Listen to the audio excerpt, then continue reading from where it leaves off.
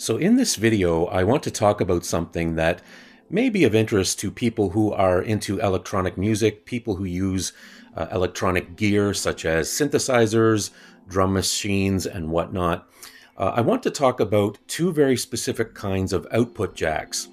And you often see these on the back of older synthesizers that were manufactured in the 1970s, but I've noticed that even some newer gear also includes these specific jacks. Now, you all know that on the back of a lot of electronic music gear, on the back of a lot of audio gear, usually you have two outputs, your left and your right.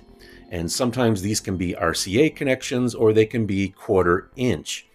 But what I'm talking about in this video are the outputs marked L and H. Not L and R for left and right, but L and H. Now, I first came across these kind of connections way back in the day. Back in the 90s, I purchased a MIniKorg 700 synthesizer.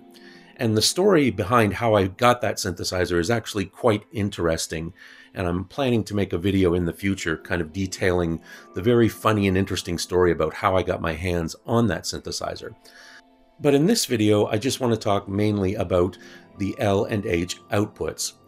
Now, what you see on the screen right now is actually a screenshot from the actual manual for the MIniKorg 700, which talks about the L and H outputs. And it says, connect audio cable, shielded type, from jack marked output to input of your amplifier. Utilize jack marked H for high impedance use, 100,000 ohms, or jack marked low for low impedance, 5,000 ohms, shown in figure 1.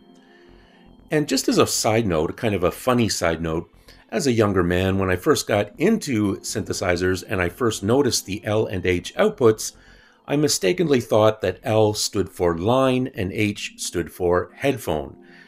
Not so. And just to show you, here's another screenshot from the MIniKorg 700 manual, clearly showing the L and H out.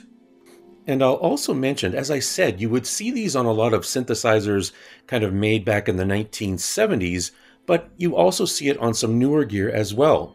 I also own a Behringer Model D, which is an emulation of the MIniMoog synthesizer.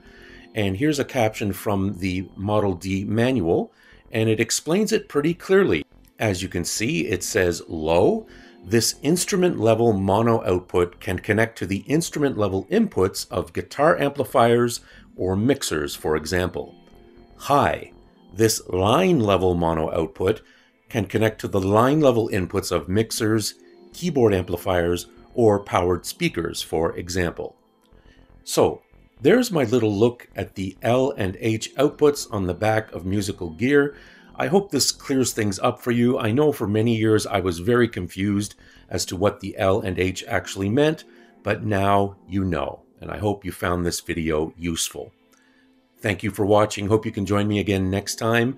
Please feel free to give us a thumbs up, leave a comment, and if you haven't subscribed already, please do. It really helps my channel grow. We now feature over 300 videos on this channel, and every time someone subscribes, it really helps my channel grow. Thank you very much. We'll see you again next time. Take care. Bye-bye.